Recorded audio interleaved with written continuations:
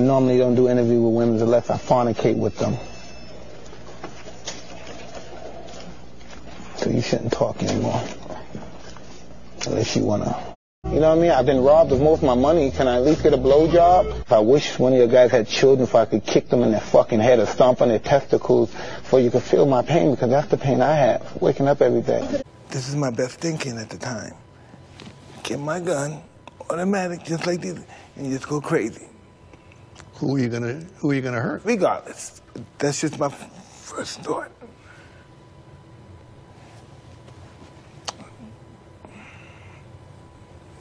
But when I went to the hospital, the people that were there, they're up there because their kids are dead too, or about to die.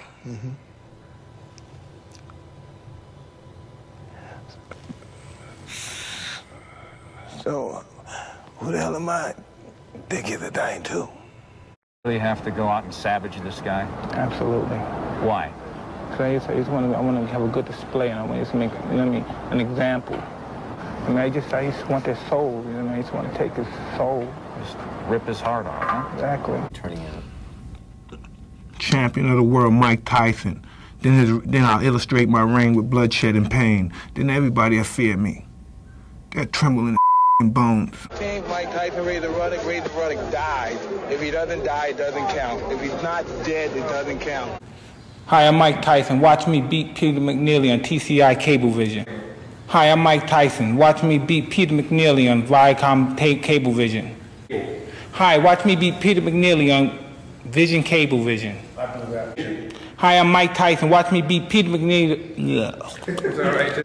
Hi, I'm Mike Tyson. Watch me beat Peter McNeely on Comcast Cablevision. Comcast. Cox Cable. Hi, I'm Mike Tyson. Watch me fight Peter McNeely on Cox Cable. Can we have it again one more time while you're... Hi, I'm Mike Tyson. Watch me fight Peter McNeely on Cox Cable. Hi, I'm Mike Tyson. Watch me beat Peter... Hi, I'm Mike Tyson. Watch me beat Peter McNeely on Samsonite Cable. No, Salmon. Hi, I'm Mike Tyson. Watch me beat Peter McNeely on Salmon's Cablevision. No. Hi, I'm Mike Tyson. Watch me beat Peter McNeely on TKR Cablevision. No, just cable. One more.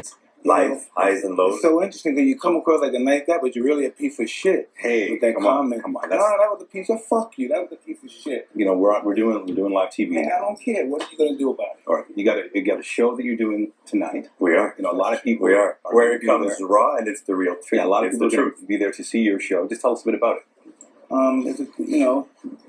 It speaks for itself. Everyone saw the show. Is it nerve-wracking for you to do something like this, or is it more nervous for you to box? How does it compare? I don't know. It's more nerve-wracking for me to hear us talking to a rat piece of shit like you. Come on, Mike. No, because you're a piece of shit. All right, you really didn't have to we're gonna wrap up this interview. Thank you for coming in. Fuck you. 2 weeks or 3 weeks for this fight, I had to bury my best friend.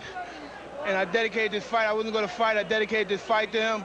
I was going to rip his heart out. I'm the best ever. I'm the most brutal and vicious and most ruthless champion there's ever been. There's no one can stop me. Lynx is a conqueror. No, I'm Alexander. He's no Alexander. I'm the best ever. There's never been anybody as ruthless. I'm Sonny Liston. I'm Jack Dempsey. There's no one like me. I'm from Nairclaw. There's no one that can match me. My style is impetuous. My defense is impregnable. And I'm just ferocious. I want your heart. I want to eat his children. Praise be to Allah. Are you saying now, Mike,